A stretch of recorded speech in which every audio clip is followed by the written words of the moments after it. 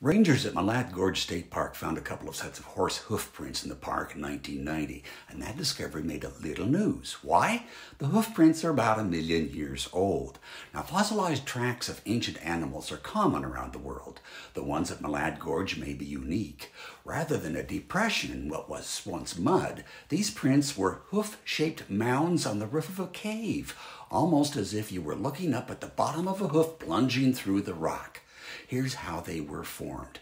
There was wet sand or mud on top of an old lava flow when several horses came galloping along, leaving hoof prints behind them. Soon after the horses went by, a new volcanic eruption filled the muddy hoof prints with fresh lava. Over the years, erosion from the nearby Malad River probably washed out the softer remains of the ancient sand, leaving behind a 3-foot-high cave with hoof prints protruding from its ceiling. Weird. But don't ask to see them. Rangers keep the location of the cave a secret, so they don't have to constantly scrape curious hoofprint seekers from the bottom of the 250-foot gorge.